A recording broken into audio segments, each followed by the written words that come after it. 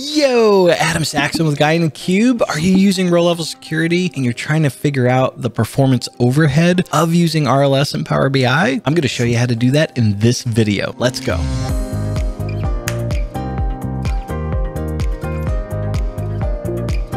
If you're finding us for the first time, be sure to hit that subscribe button to stay up to date with all the videos from both Patrick and myself. All right, row-level security in Power BI. When you're using row-level security, sometimes you want to understand the performance overhead of using RLS in your report, and that can be hard to find. I've talked to a lot of customers where they've asked me that question, like, how do I actually go track this down? Because when I use certain tools that you talk about, Guy in a Cube, they just don't work. We are going to walk through how to actually do that in this video. All right. You know how we like to do things here on Guy in a Cube? Let's do what? Let's head over to my machine. I've got a report here. This one is using static RLS. If you're not familiar with that term, I've got a playlist that I'll link up above. Also, we have a course over on guyinacube.com/courses. You can go check that out. We've got a full course on row-level security to learn about what it is. But in this case, we're going to start with static RLS. I've got one role. We're going to go to manage roles. I've got Hudson Onslow and then salesperson employee key equals 162. So that's my filter for row-level security. And we can validate that. If we go to view as, we can choose Hudson, hit OK, and bam, it's applying that data. Cool. So how do we figure out, is this slower? Like, what's the actual overhead? And if you go to view, you can use Performance Analyzer. That's a great place to start. Sometimes you want to know more information. So what I would always recommend is go to Performance Analyzer. We're going to refresh the visuals, and then you're going to want to copy this query. You can check out the numbers here and compare. Then we're going to copy, and we're going to head over to our favorite tool, DAX Studio. So the first thing I'm going to do here is we've got query one. We're going to connect this up to our data set or a Power BI desktop file, static RLS. Go and connect. There's no roles applied. We're just using the data set as my user. Then what I'm going to do is I'm going to come up to the top. There's a little icon. It's going to open a second query window. I'm going to select the same Power BI desktop file. I'm going to go under advanced, and then I can specify the actual role to apply to this connection. Put that in Hudson also. It reset my data set, make sure that goes back to static. And now we're connected as that role. That's amazing. So now what we're going to do, come over to query one. We're going to turn on server timing. So this one does not have row level security applied. We're going to grab our query from the visual and we're going to clear cache and then run it. We're going to look at server timings. Down here, we can see it took 10 milliseconds and we have 5 storage engine queries. This is our baseline, right? So this is what it is without RLS. Now let's go over to query 2, do the same thing, put in the same exact query from the visual. I'm going to turn on server timings, go to the server timings things. I'm going to come back to query 1 and remember 10 milliseconds, 5 storage engine queries. Clear the cache because I can't clear the cache when I've applied row level security. It'll give me an error. Let's go ahead and run that. And so now you can see it took 27 milliseconds and 16 storage engine queries. That's the overhead of row level security. And these are things you need to think about when you apply it. In this case, this row level security, I have seen complicated row level security rules that have been applied. This is straightforward. All right, moving on. So the nice thing about dynamic row level security is we can actually supplement based on the logged in user. So there are 2 functions, user principal name and custom data. There's also username, but I always recommend using user principal name. So the user principal name will return the value of your actual, what's referred to as a user principal name. So your UPN, it looks like an email address, but this is what you would actually sign into Power BI with. Custom data can be whatever you want. It's just a string, but the default would be the user principal name. Same thing here. So we're gonna go look at our role. I've got my salesperson. You can see this is a little more complicated. The big thing to note here is we're using the user principal name function and we're doing some if statements. So now what I want to do is I want to run this as Hudson Onslow and use his email address to do it. So I'm going to go to view as, I'm going to do other person, and I'm going to choose the role that I want to replicate. This is using the user principal name. So we do that and we can see Hudson Onslow at guyinacube.com and it's filtered the data down. So this is working great. Again, you can use Performance Analyzer to go get the query for the visual, and then we could jump over to Power BI Desktop. This is where it starts getting a little complicated. So again, I want to connect my first one. This time we're going to connect to dynamic RLS. So this is my base one. I can clear cache. I can do all sorts of cool things. I'm going to create my new one. So now we're going to add the role name in, and I want to add the effective username is going to pass in what that UPN is that I want to replicate. But here's the problem. From a Power BI perspective, effective username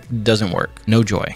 And this is what a lot of people struggle with, is when we get to this point, well, how do we actually test this if I'm using dynamic row level security? The static RLS was fairly easy. So let's look at how we can do this. If we go back to our file, you may have noticed there's another role in here, salesperson custom. And what I did here is I swapped out the user principal name with custom data function. What I'm doing here to test is I'm making a copy of the exact role that I want to go test, but I'm using custom data instead of user principal name. Again, this is just a string, but I can just pass in that email address and then have it validate without having to use that effective username item from DAX Studio's perspective. Come back over to DAX Studio. We're going to try and connect again. Dynamic RLS is my Power BI desktop file. We're going to get rid of effective username. And this time we're going to add in the custom role. And then what we're going to do is under this additional options, this is basically adding a property to the connection string. I'm going to add custom data equals and then the email address. So we got our role, the custom role that's using custom data, and then I'm supplying the value for custom data on the connection string. Connect. Bam. That worked. So same thing again here. We're going to go get our baseline. Let's go get the query.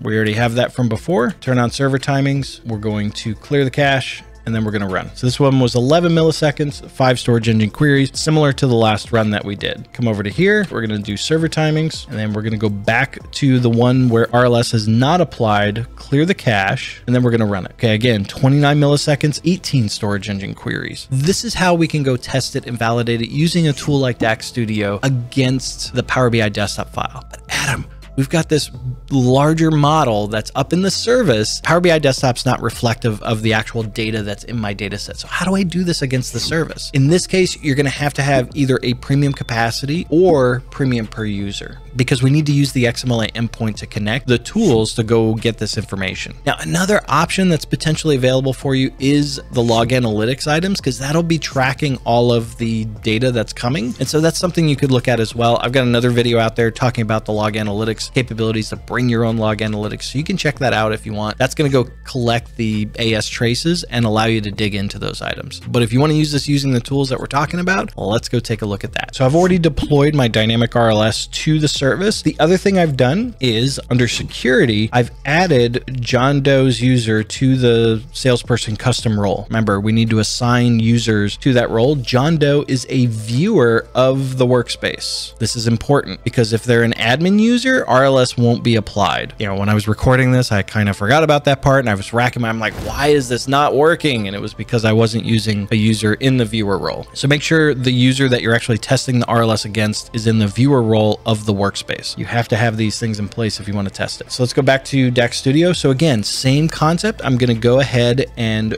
connect. This time I'm going to use tabular server and I'm going to put in the XMLA endpoint for the workspace. If you're not sure how to get that, you can go to settings in the workspace, go to the premium tab, and then it will give you that connection string that you can supply to your tools. So we're going to connect to that, just connect, and then I'm going to log in with my user. Let's just go real quick. We'll do server timings, clear the cache, and let's get our baseline. So let's run it. 16 milliseconds, 5 storage engine queries. We're still in the same range of where we were in Power BI desktop. If I run it again, these numbers can fluctuate a little bit, a couple milliseconds. So now let's go create a new connection. Again, I'm going to use the same XMLA endpoint. Here, I'm going to actually specify the data set that I'm going to connect to. And I still want to do the custom data test. So we've got a role, we've got our custom data. I've specified my actual data set name. Everything looks good. Let's go and connect. One thing I forgot to call out is when you do this initially, you may not see the actual model and it may give you an error saying no database found. If that's the case, the other thing you need to make sure here is if I go down to manage permissions on the data set, make sure you give your viewer user build permissions. That's the only way they're going to be able to use it through the XMLA endpoint. All right, so we're connected. This is great. Let's go get our query. And now I'm going to do server timings.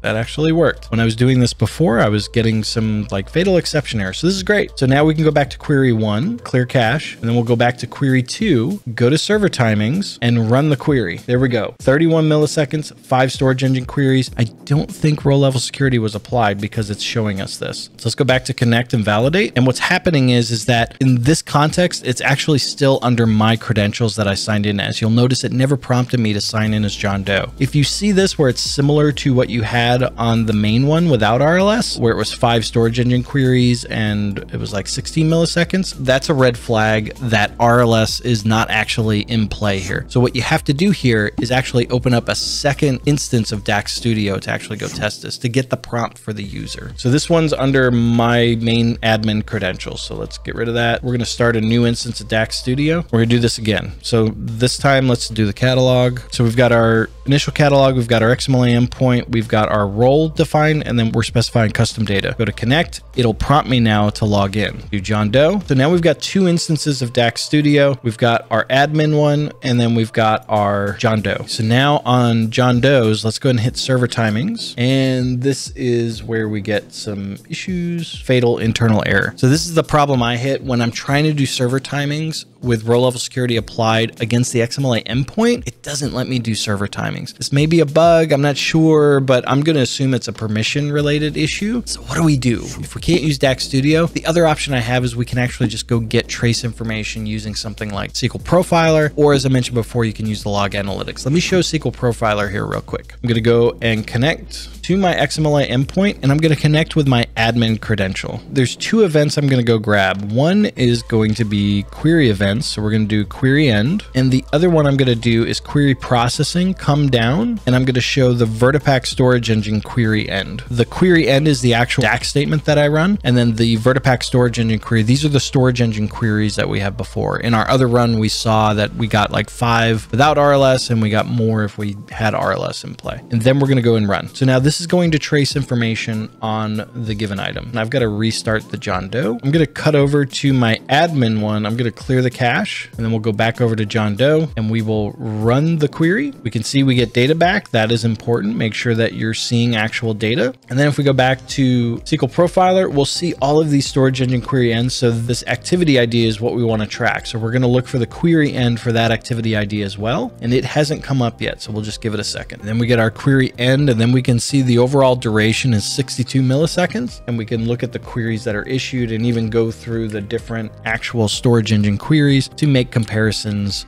from that standpoint. It's not ideal, but those are ways that you can go about against the XMLA endpoint when it's actually in the service. If you can do it from a Power BI desktop file, it's going to be a lot easier, or at least will give you the most information using DAX Studio. But the information DAX Studio is giving you is the information coming from the trace information anyway. So it's the same data. All right, I want to hand this over to you. What do you think? Does this help you actually track down performance for row level security? I'd love to know. Let me know in the comments below. Also, if you have any tips that maybe I missed, leave that down below and share that with everyone else as well. If you like this video, be sure to hit that big thumbs up button, smash it if you so desire. If it's your first time here, hit that subscribe button. And as always, from both Patrick and myself, thank you so much for watching. Keep being awesome, and we'll see you in the next video.